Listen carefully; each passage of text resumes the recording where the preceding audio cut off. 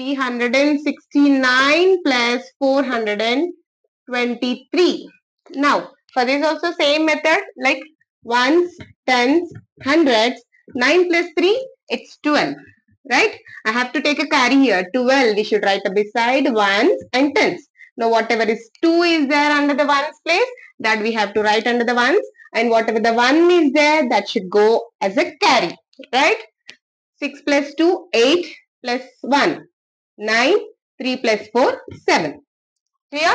So we know this. Everyone know this. But some people, some will be having a difficulty in this, that they'll be always forgetting this carry. Clear? All the time. They'll forget it. Directly they'll write here, instead of 9, they'll be writing 8. Most probably they are going to do this mistake. To come out of this,